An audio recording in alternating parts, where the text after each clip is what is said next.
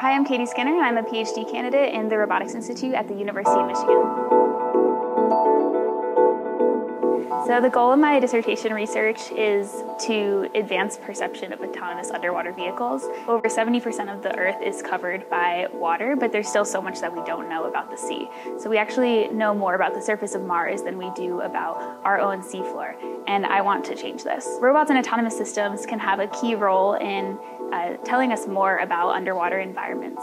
We can design robots that go to the deepest parts of the sea, and we can develop robots that can carry out large-scale, efficient surveys for environmental monitoring or search and rescue tasks. The imagery we collect underwater looks much different than images that we can gather in air.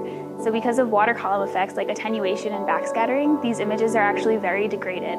And this has a large impact on applying computer vision algorithms that we develop for in-air applications to underwater environments.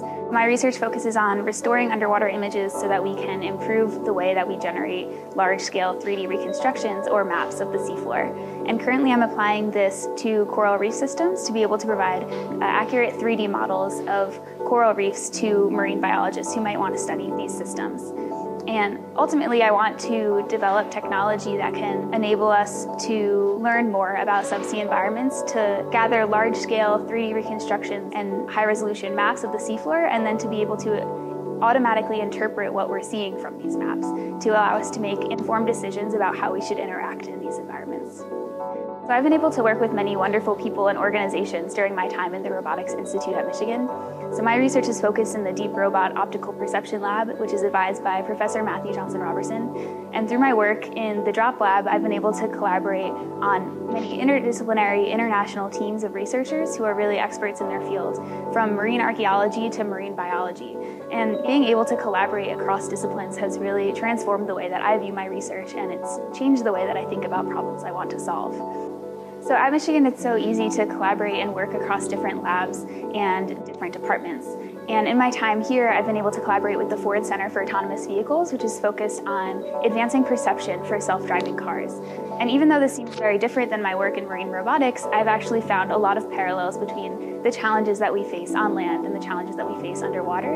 And being able to work across departments and in different labs has really enriched my experience here at Michigan.